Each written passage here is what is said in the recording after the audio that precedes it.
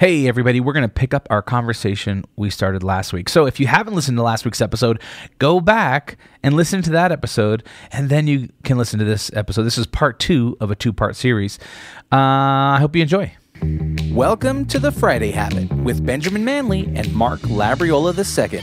The Friday Habit is for creators, entrepreneurs, and agency owners looking for actionable ideas on how to grow their business and be more profitable. We'll pull from our combined knowledge of over 20 years and interview thought leaders that will inspire you and give you the motivation you need to kick your business into high gear. Buckle up. It's Friday.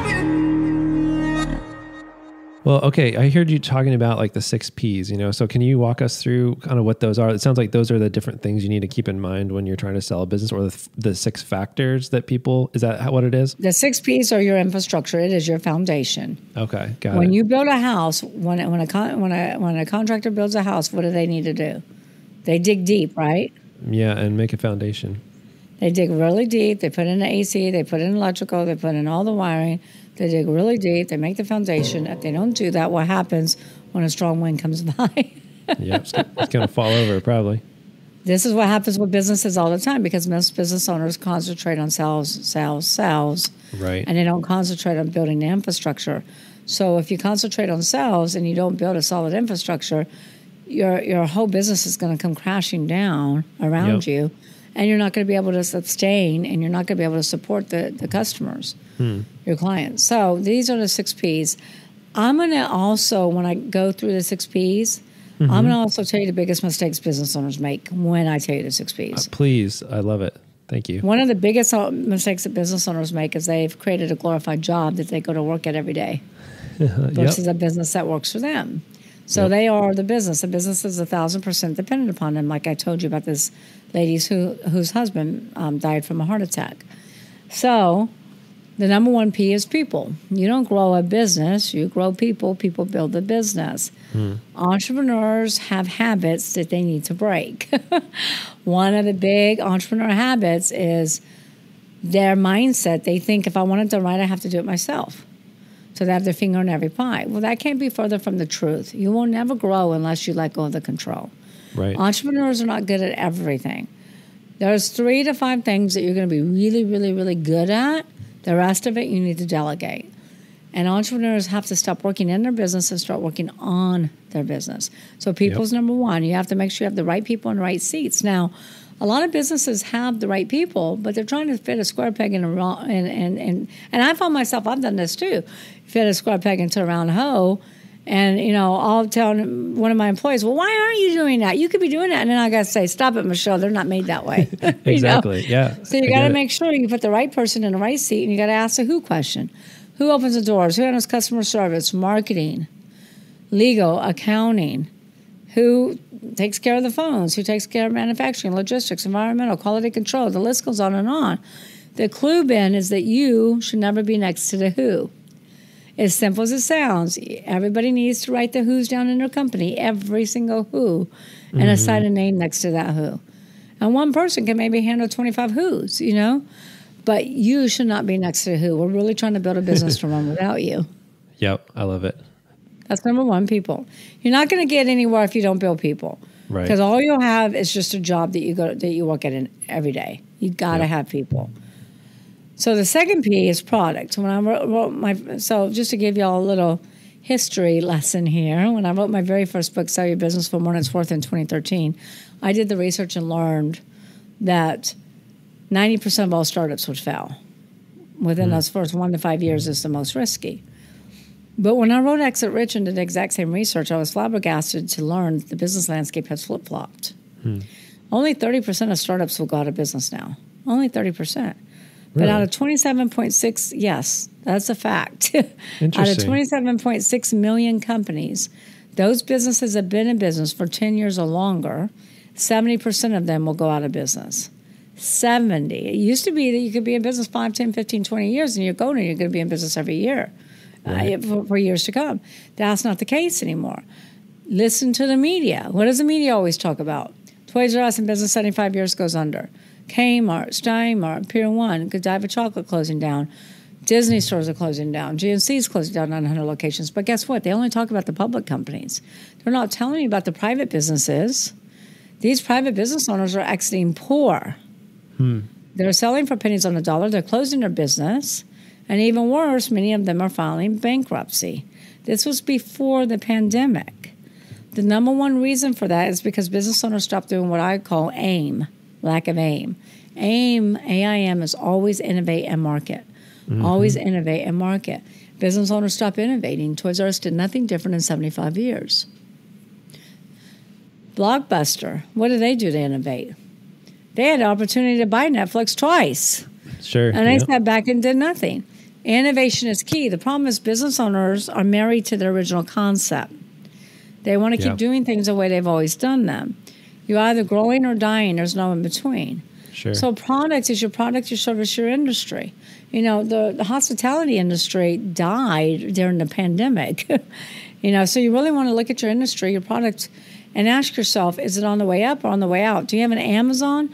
Ben, if you have an Amazon, you need to sell. Because businesses follow life cycles just like humans do, and nothing lasts forever. So if you have an Amazon, you sell. You sell when you're in your prime. If you have a Blockbuster, you don't sell. You figure out how to pivot. Right. And I always tell my clients, ask these 3 transformational questions. Amazon did this back in the 90s.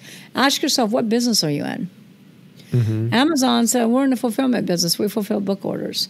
Second question, what do you do better than everybody else? What's your core competencies? What's your USP, your unique selling proposition?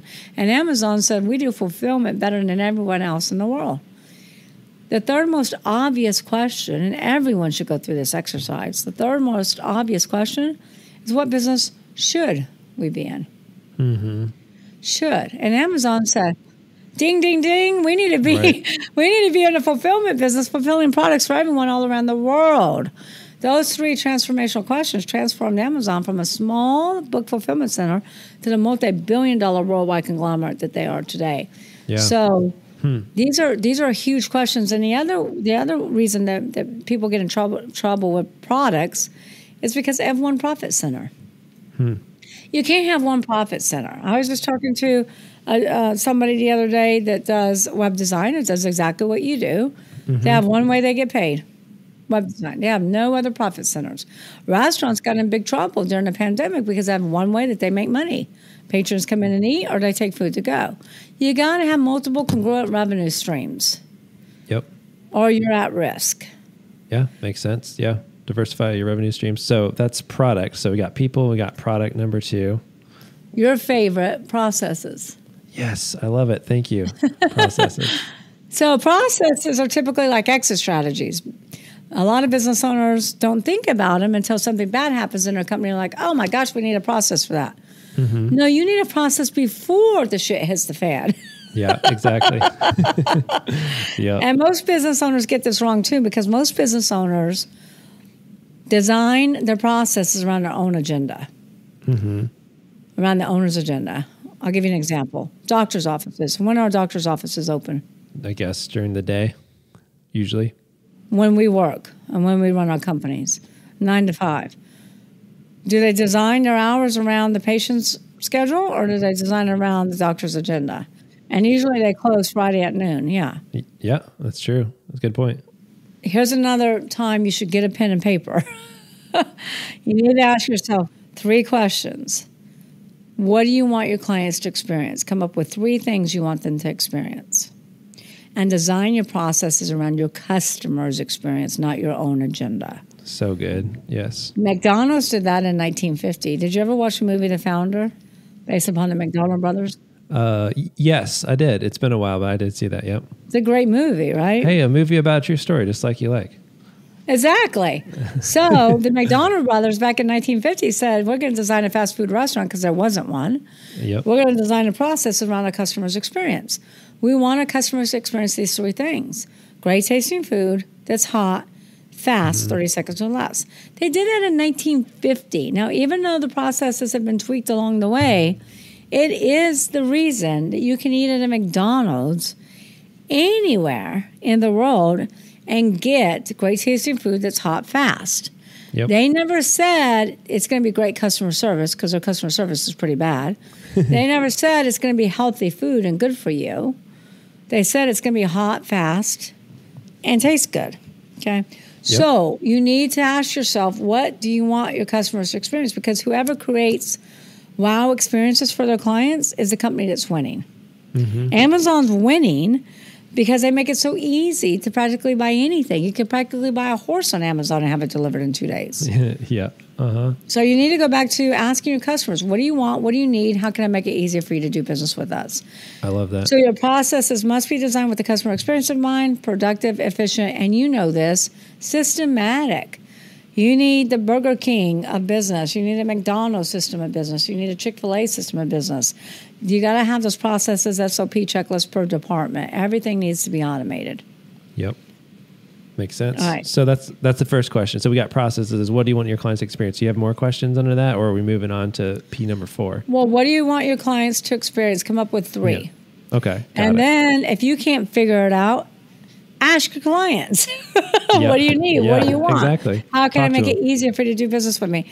Okay, so the 4th P is proprietary. This is the highest value driver. So let me give you a crash course in valuations.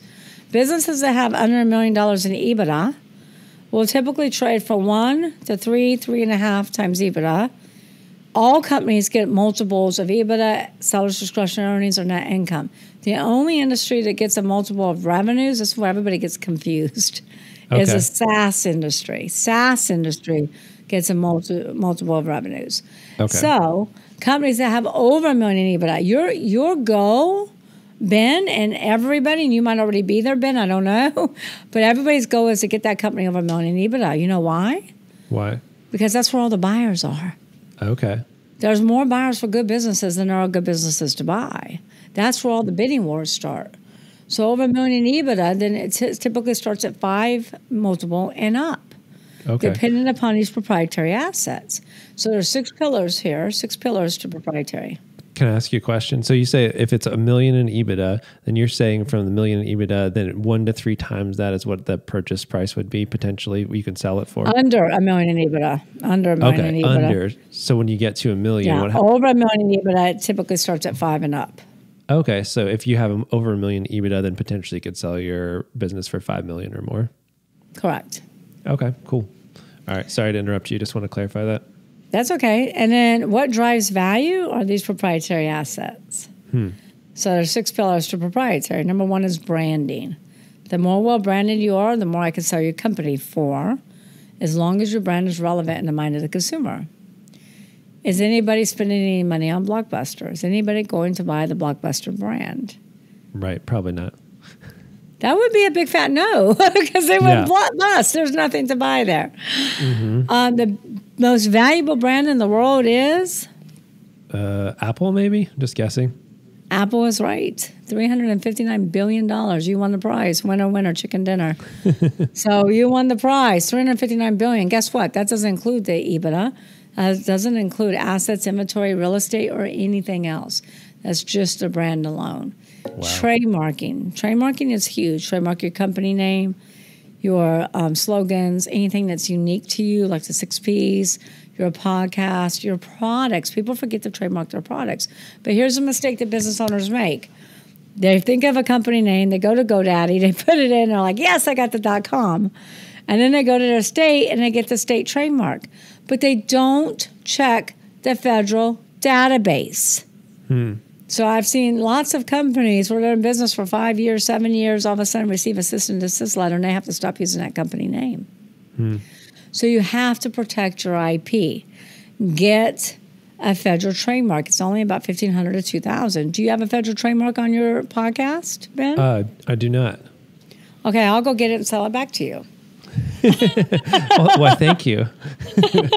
So everybody needs to get a federal trademark. We have a company that we're selling between $50 to $60 million right now. They have 12 products. Each product has a federal trademark. Each product has exclusivity. One's exclusive to Walmart. One's exclusive to TJ Maxx. One's exclusive to Target. Okay, so you got to protect this IP. Also, your patents. If you have anything unique, get a patent on that. Do you watch Shark Tank? Sometimes, yeah. I've seen a few episodes. Every single shark always asks the same question. Do you have a patent on that? Do you have a patent pending? We sold a company for $18 million.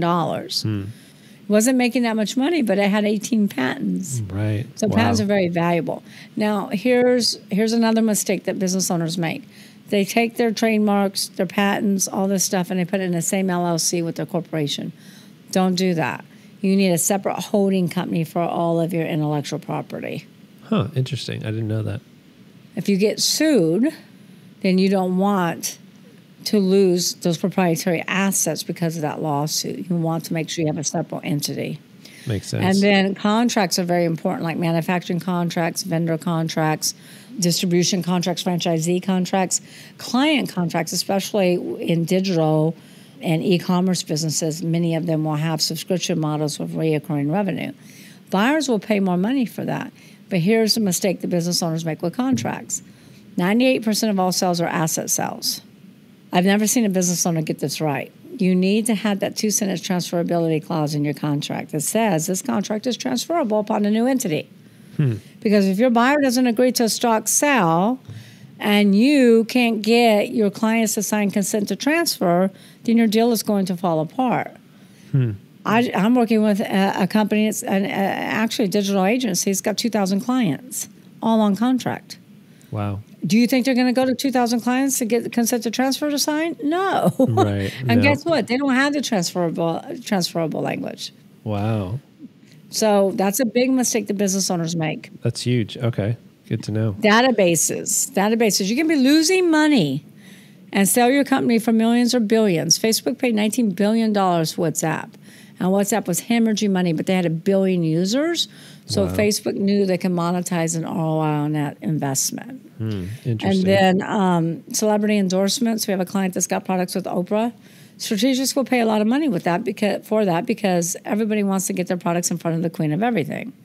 So, radio personalities, e-commerce, website positionings. People don't realize how valuable. Let's say you manufacture pillows and you're number 1 on Wayfair, or you manufacture vacuum cleaners and you got the top 3 spots on Amazon.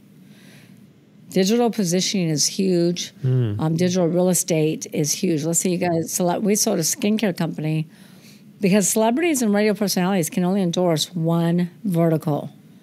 So we had a skincare company that had all these premium positions with all these different radio personalities, and nobody could bump them off. Wow. Interesting. So there's more. Content, here's another thing. Let me give you one more mistake that business owners make in proprietary. They hire interns, or they go to freelance, or they go to Fiverr, and they hire contractors to write their blogs and their articles, press releases, etc. They don't own the content. You do not own that content. You have to have every one of your contractors sign a agreement that states that the company owns the content. I've seen lots of contractors and business owners get in horrible lawsuits because of that. Gotcha. But that doesn't account for full-time employees or W-4, just contractors specifically? Well, full-time employees, it's fine because they work under your umbrella. Right. But when it's interns or 1099s, or like I said, anybody off of freelance or Fiverr or any of those companies. Logos too. Make sure you own your logo. Yeah, for sure. Okay, so we got 4. We got people, we got product, we got processes, we got proprietary. And I know we only have you for a little while, so maybe you can tell us about the last 2 Ps. The last 2 are very quick. Patrons is your customer base. Most businesses follow the 80-20 rule, where 80% of their business comes from 20% of their clients. Most business owners have customer concentration, not customer diversification. We sold a media digital agency company. We were let me say that again. We were trying to sell for between 10 and 15 million. They have 5 clients. And the reason they only have 5 clients is because they cater to casinos. They lost 2 clients in the process. Their revenues dropped in half. Their EBITDA dropped in half. They were no longer sellable. We ended up merging them with another media company. And then the last P is profits. We're all in business to make money, but lack of profits is never your problem. Lack of profits is a symptom of not running on one of the other 5 Ps. Clients come to me all the time and say, Michelle, I got a profit problem. I'm like, no, you got a people problem. No, you got a process problem. So lack of profits are never the problem. They're a symptom of. If you're running on all 5 Ps, Ben, you're going to be profitable. It's almost foolproof. Anybody will be profitable. Yeah. I mean, this is so good. I really appreciate you talking through this stuff with us. I have a couple quick takeaways I want to share with the audience just to summarize kind of what you said. I love what you said about take the time to figure out your destination, figure out where you are now, and then figure out where you want to be. I love the advice of getting an annual valuation checkup from an M&A expert. That seems like a really good idea and kind of common sense when you say it out loud. The 6 Ps that you covered were people, finding the right people and putting them in the right places. Product, always innovate and market your product. Processes, think about what do you want your clients to experience and pick 3 things. Proprietary, so things like branding, databases, celebrity endorsements, patents, digital positioning, content. Make sure you have ownership of your proprietary stuff.